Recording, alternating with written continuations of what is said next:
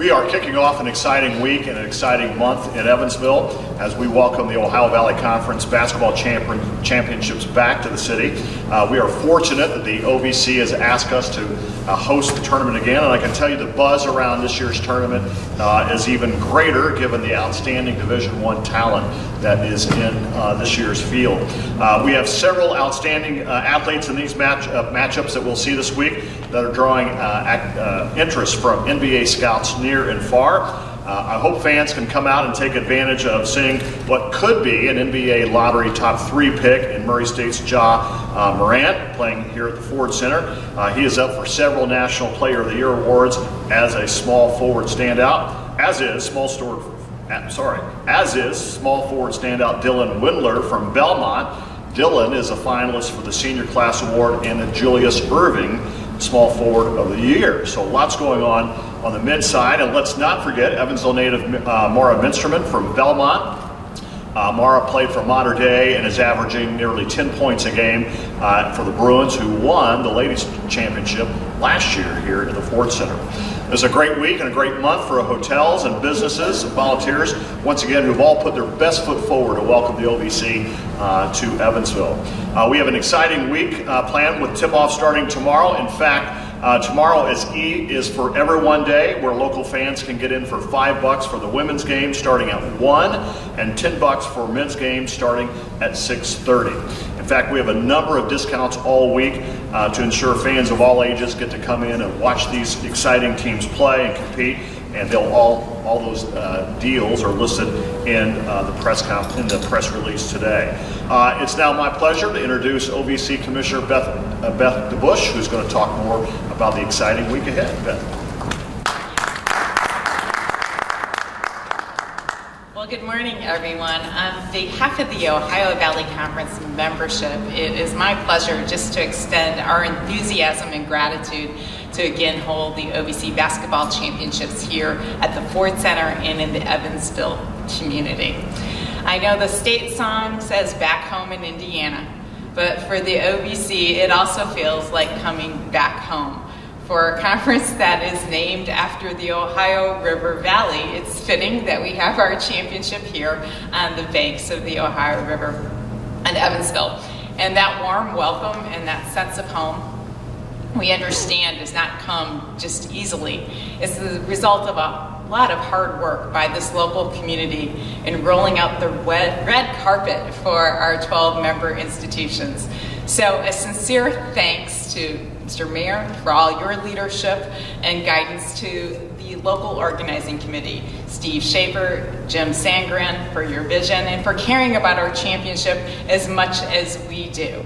Additionally, we need to thank Eric Marvin and his team. You have become family to us. We talk regularly and we're grateful for all your hard work and dedication. And certainly to our friends at the Ford Center who have made us feel so welcome. Scott Schoneke and his team who have worked very, very hard on our behalf. And then finally, I need to acknowledge Joe Taylor and Visit Evansville, who has become a fast friend and a supporter of this championship. Now, this marks the second year of our OVC Championships being held here at the Ford Center in Evansville. And I can assure you, we will not experience a sophomore slump. We are going to build on the friendships and foundations that have been established, and our team, led by Travis Teletasi, our tournament manager, and Kyle Schwartz, their media team, and the entire staff, is working very hard along with our partners here in Evansville to make sure that we are focused on the overall student-athlete experience, because that's what we heard from our participants last year. They loved the experience here with this championship, so that will be our focus. Now, this league has a long and storied history. We are in our 71st year, and we've long been focused on basketball success. And over our years, we've had a number of good basketball seasons, but this clearly has been a terrific basketball season for OVC basketball. So again, it is fitting that the 56th Men's Championship be conducted here. Now, for those that are able to come to the championship, what you can anticipate is some great competition. You'll also notice when you go into the venue, then in addition to seeing the OVC logo, you'll see the logo for Visit Evansville. as Visit Evansville is now the presenting sponsor of this championship, again demonstrating the partnership that has been developed. While at this championship, you will see our regular season champ on the women's side, Belmont, having earned its 3rd straight championship, going for its 4th championship tournament banner. And on the men's side, you'll see our co-champions, Murray State, which is winning its 2nd consecutive regular season title, and Belmont, which has won its 5th and 7th year titles, going for that championship at well. You'll see some outstanding coaches. We have a number of young, dynamic coaches. Last year already, you saw Bart Brooks of Belmont lead the team to a championship run, and Matt McMahon and Murray State also leading the Murray State Racers to their championship. You'll also see some veteran coaches. Ray Harper at Jacksonville State has local Western Kentucky ties, and Rick Bird of Belmont has won his 800th game this season as a Division I coach.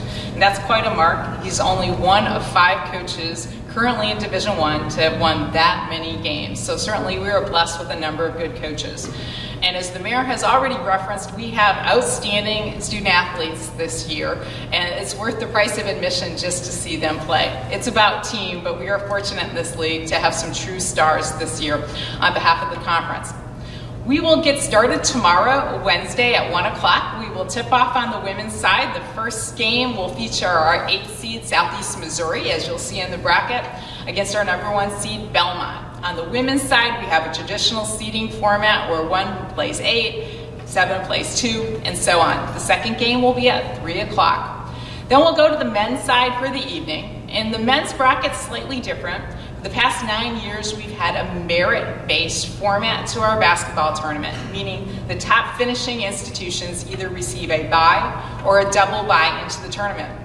So we'll actually start tomorrow evening based on that bye structure with the 5th seed Morehead State playing against the 8th seed Southern Illinois at Edwardsville, and then closing out the evening with Eastern Illinois playing University of Tennessee at Martin. So it sets up for a good start to this overall tournament. We have a number of ticket features for the local community, welcoming the local Evansville community tomorrow to the women's games at only $5 per ticket for the day sessions and $10 for Evansville residents for the evening session. And then Thursday, as we progress, we have a senior discount available for the women's games, and then we have an admissions fair on Thursday night, where all 12 of the OVC institutions will be here talking about their member institutions, encouraging, gathering information for prospective students looking to go to our fine schools, and that's free of charge for all families that want to attend, and certainly then they're welcome to stay to the basketball games as well. On Friday, we will move on to additional good games. We'll have a fast break benefit available to those that want to come Friday afternoon. And then for youth basketball student athletes, there'll be an opportunity for those coming with their jerseys to come to the games for free, and their families can receive a discount as they attend. Friday, going into our championship, we will also have a feature that is sponsored by German American Bank that allows for 4 tickets, a soda, and a hot dog for families coming to the women's game for $40, and then the benefit of a $60 ticket for families again to come back for the men's championship that evening.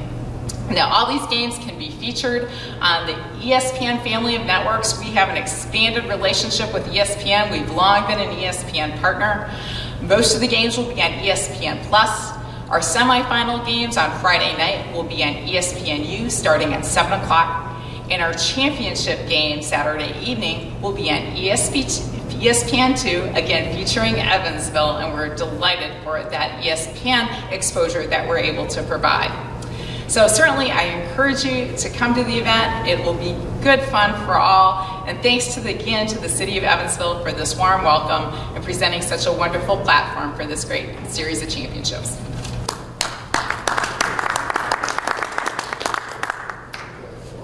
Good morning. I just want to very quickly officially welcome Beth and the Ohio Valley Conference on behalf of the Evansville Sports Corporation as well. It is an honor for us to work with this prestigious institution to host this event. As she said, the conference truly does feel like family to our staff. They're phenomenal to work with in all rights, and it's going to be an incredible week of basketball here ahead. It's going to be an incredible month of basketball here in Evansville as well. Obviously, we got a lot of phenomenal activity going on here at the Ford Center. As the mayor said, there is an energy and buzz with this event that's incredible. It goes above and beyond what we experienced last year, and we had such a phenomenal event last year. It's hard to imagine that is possible here this year. Beth and the mayor have already talked about all the reasons behind that, so I won't go into that. I just want to highlight a couple things for you here as we finish up today. One, tickets are going fast.